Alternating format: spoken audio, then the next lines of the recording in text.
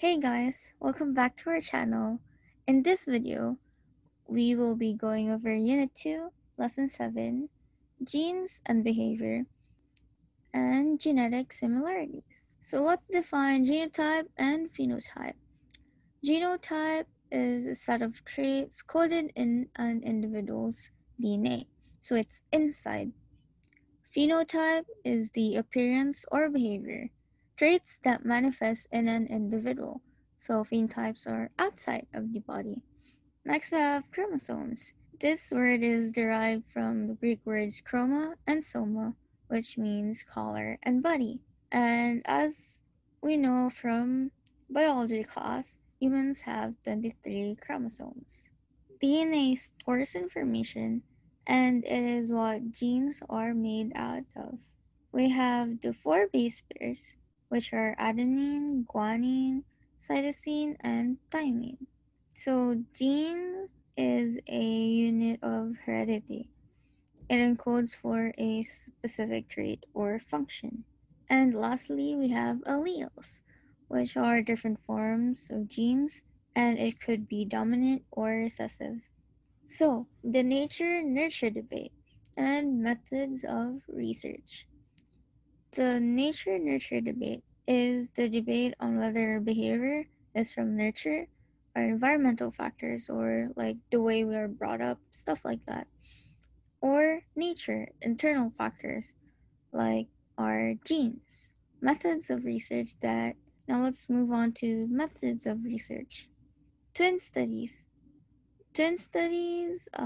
This estimates the similarity between identical twins and compares this with fraternal twins.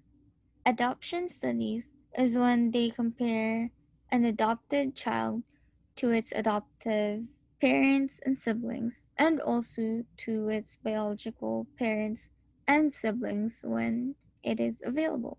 This could infer genetic influence. Intelligence, in terms of adoption studies, provides a direct test of environmental influence on cognitive abilities.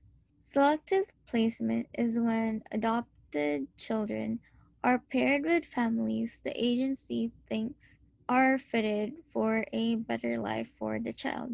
Next, we have family studies. This uses the principle of genetic relatedness, but compares in a broader scale. So instead of just siblings, participants could be the parents, the grandparents, aunts, cousins, and other family. Molecular genetics is the genetic mapping and identifying of alleles of a particular gene of a particular individual. So, picking out a specific thing, niche picking suggests that our environment is chosen to complement our heredity.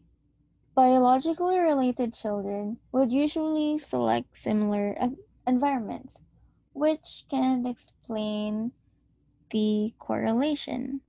And this is the Falconer model, which is used for twin studies. So this is the formula they used to solve for the variables in twin studies.